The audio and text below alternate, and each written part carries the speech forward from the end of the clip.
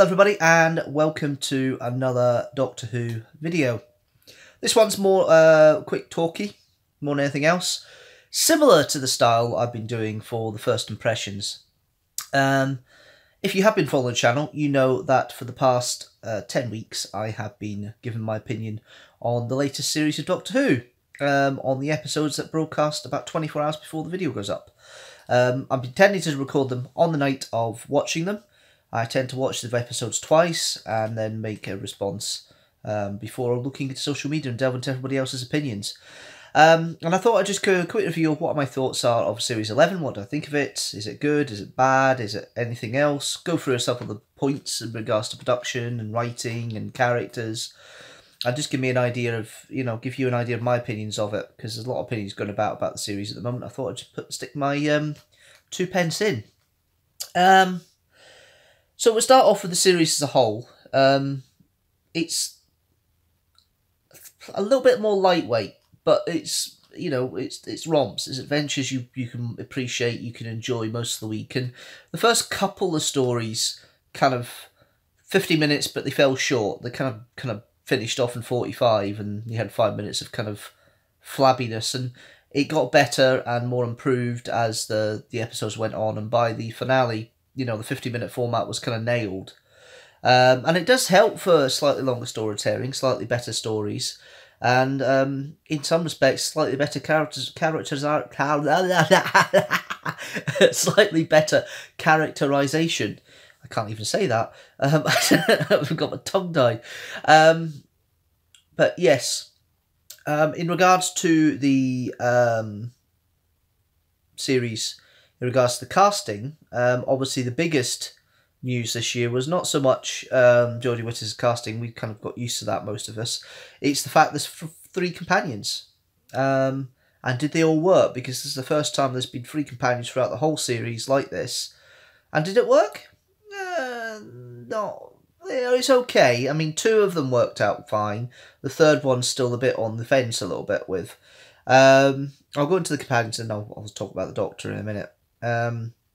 So about each of the companions, you've got Ryan, played by Tosin Cole. Very solid performance. I love the fact that the overriding arc of him is the fact he's trying to find a family after losing his nan, because he's estranged from his father. And then there's Graham, his step-granddad, who has lost his wife, Grace, and is mourning for most of the series. And it comes to head in the Battle of Ranskor Kolos. See, I said it. Ranskor Kolos. That comes to head about his quite natural feelings and wanting to kill Tim Shaw, because they've obviously found out that they've obviously found him again, and he wants to kill, and obviously he doesn't go through with it, but that's not the point. It's the fact he has that raw emotion, and Bradley Walsh has played it to the T. And then you have Yaz. Mandip Gill has done a great performance. Anything to Bill she's given, she runs with it. She's just not beginning enough to develop the character, and the character's very lacking still. I mean, we know a lot of facts about Yaz, but they haven't really been put together in a way that you would enjoy or you would appreciate as a character as a whole. So we know a lot more about her family than we do of Ryan and Graham. We know a lot more about her thoughts and feelings and her life experiences, but we don't know. We haven't really been given an opportunity to see them be playing out.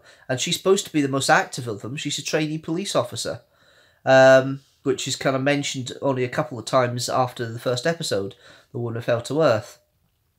Speaking of The Woman Who Fell to Earth, we have our first female Doctor, her first full season. And Jodie Whittaker took most of the season for the 13th Doctor's character to come through perfect. Because we have been very used to the Doctor having a set character after 3 or 4 episodes when they've come through. Eccleston had it, Tennant had it definitely, Matt Smith 100%, and Capaldi. He did mellow, but there was a set character and traits that the Doctor had over time that stayed all the way through it. But Jodie has done well.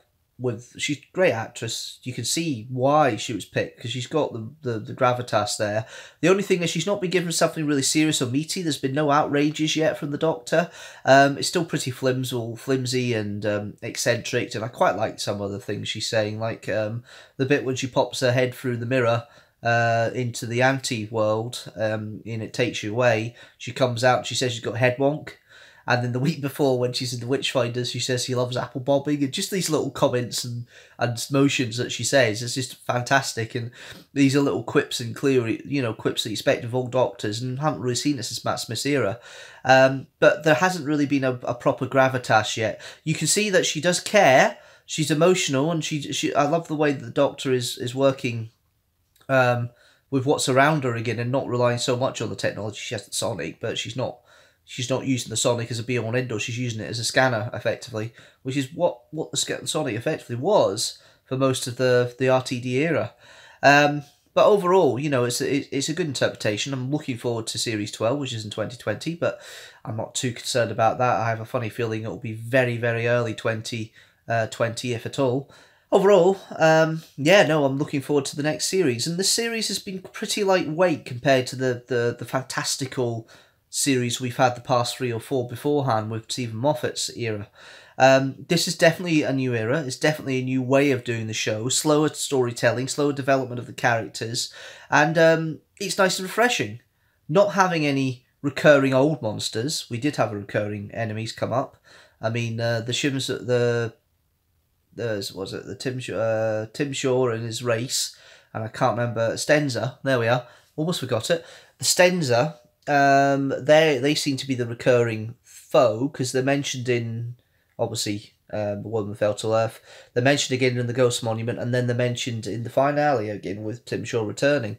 So they are seen as a recurring enemy in this series, but really a bookend. There hasn't really been a bad episode this year. There's been ones that are forgettable. The most prime example of that is Arachnis in the UK. It's definitely a Halloween episode in that respect. It was broadcast at the weekend of Halloween, the weekend just before Halloween, and the story just dies. It just dies a death about 10 minutes towards the end, and is completely. It just doesn't work. It just doesn't work as a story 100%. It's enjoyable, but it's not one I would actually pick up the shelf and watch again. And the rest of them I would. Even the Saranga Conundrum, which people got playing about with the Bating. I love the whole idea of that. I love the kind of mystery, and it kind of develops on Kablam about that kind of mystery aspect, and then obviously the Witchfinders, which is the only proper story to explicitly address the Doctor's issues with being female and how she could be approached and dealt with in history on Earth. And it's the only time that you actually see that kind of disparity in regards to gender. But most of the stories are okay. You can watch them in multiple times, and they are enjoyable to watch. There's as I say, Arachnis is maybe the outlier, but the rest of them are fairly solid. They're straightforward, most of them. It's funny how the guest writers tend to be better than Chris Chibnall, but I think that's possibly the nature of being the showrunner and having to write 5 episodes. You're stretched. You're stretched in what you have to do. Yes, he's credited with 6 episodes, but Marjorie Blackman obviously wrote the bulk of Rosa. But you've got 5 guest writers, and their stories are all stronger than Chris Chibnall's. But that's the nature of the showrunner if they have a writing role like they do. Ideally, I'd like to see him maybe do the top and tail of the series next time round. He's obviously doing the New Year special. We're seeing Resolution by the looks of it. But I'd like him just to top and tail it next time and have other writers come in and develop the character, because there seems to be a lot of work being put in them to shine over him. And maybe that's a choice of the sacrifice. But it certainly shows. I mean, the cinematography is fantastic. Jamie Childs is the chief director this year. He did 4 of the episodes, if I remember correctly, and he's good. I mean, the other directors have been fun as well, but cinematography's been fantastic in some of the elements. I mean, the first 10 minutes of the Ghost Monument are absolutely stunning television and really highly well done. But you can tell there's creaks in the budget at times. The best example of that is It Takes You Away with the frog. It's not the best realisation of animatronics in the world. But it's nice to see that Doctor Who has these elements where budget is stretched, but it's been done with such a high quality, you barely notice the patches that they have. You barely notice there's been a struggle on budget at various places. If you're a trained ear, you're a trained eye, you'll know where it comes from. There's a lot more exposition and conversations, static two shots and things like that going on, which is a trait of budget traditionally in Doctor Who, as much as anything else. So there is budget restraints in here, but it does take a lot to actually give the quality they have, and they've done very well with it. The music with Sega Akinola is very, very different to what Murray Gold. Murray Gold was very bombastic. He was very in your face. The music sometimes drowned out the action. It did help it along, but it drowned out the action as well sometimes and made it feel too over the top. With Sega Akinola, there's very few occasions where the music takes over. I think really it's the last one, the Battle of Ransko Lavkolos, that actually has any evidence of the music taking charge. But even if it does, it's leading the plot along. It's keeping the plot going. But there's mostly undertone in this in the music that's played this series, and it's a refreshing change to have the music complement the action more than actually drive it, which is what the music has been doing with Murray Gold in his latter seasons, especially when he's repeating a lot of leitmotifs as well. It's kind of like lazy musicianship on his part. It's nice and refreshing to have Sega Akinola there. Overall, yeah, I did enjoy the series. It's not the highest series of the revived era. It's kind of in the middle in regards to the story quality and the storytelling.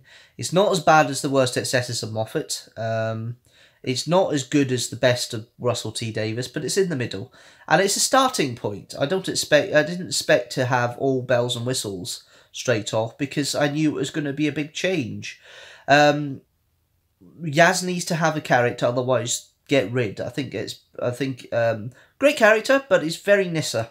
I keep saying this, and the reason I keep saying Nyssa is because she was effectively the spare part. She's an interesting character on her own, and she gets the time to develop, but she never got the chance. And this is where Yaz is coming in at the moment for me. So I hope that Mandip Go gets a bit more of a juicier acting part next time around and gets her teeth into the character a bit more. Now we've had the arc with Graham and Ryan reconciling and becoming a family. Maybe they'll take a back seat next time round, because they are doing a full series again. Hopefully they do. Highlight has obviously been the series being so refreshing and so different. A Sunday viewing seems to have done the job for the viewing figures in the UK. The viewing figures still finished higher than you would get in what you've been getting the past 3 years. The overnights are still finishing high. As it stands at the moment, we don't know the full final consolidated figures for 28 days for all the stories, but it's looking pretty good. It's looking pretty solid as it stands so far, and I think it's going to be deemed as a success. And the fact of 2020, they're saying it's just a couple of months delay, which means it's the very beginning of 2020. And if it is, why not? All the Peter Davison and all Peter Davison's era was big. It starts in January. All of John Pertwee's era started at the beginning of the year. So as far as I'm concerned, it's gone back to a time where it would work as a 10-parter series at the beginning of the year. I mean, it is the time of year where people will like to watch it then into the summer, or in the high lead up to Christmas, where you have Strictly and all the reality shows. So the positioning of where it's been has made a difference. It has affected a few things of what I'm doing in regards to what I record and what I do, and obviously things have made a difference, but I'm really pleased I've managed to do what I've done. I'm really pleased to give my thoughts on a week-to-week basis, and I feel it's had a good run, and so has the series, and long may it continue, I suppose. If you like what you see, don't forget to comment and subscribe below.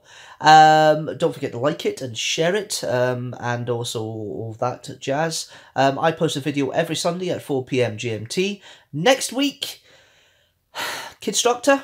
I'm not sure yet. I might do something else. I'm not quite sure yet. But I do know the following week is the best of the vlogs of 2018. So yeah, Sunday, 4 PM GMT. Join me next week for a video then. Until then, thank you very much for watching, and I'll see you later.